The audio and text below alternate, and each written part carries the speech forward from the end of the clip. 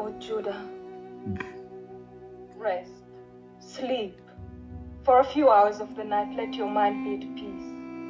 Peace. Love and peace. Do you think I don't long for them as much as you do? Where do you see them?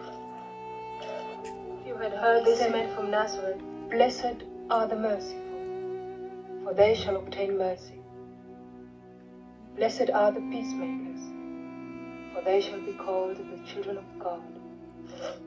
Children of God? That dead valley where we left them?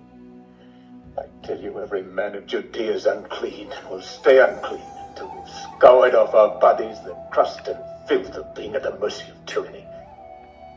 No other life is possible except to wash this land clean. In blood? Yes, in blood.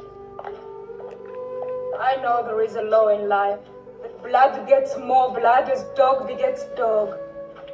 Death generates death, as the vulture breeds the vulture. But the voice I heard today on the hill said, love your enemy. Do good to those who despitefully use you.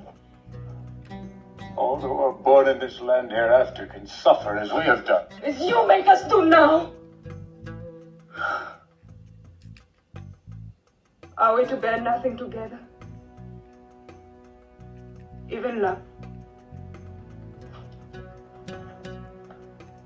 I can hardly draw breath without feeling you in my heart. But I know that everything I do from this moment will be as great a pain as you will ever suffer. It is better not to love me. It was Judah Ben-Hur I loved. What has become of him?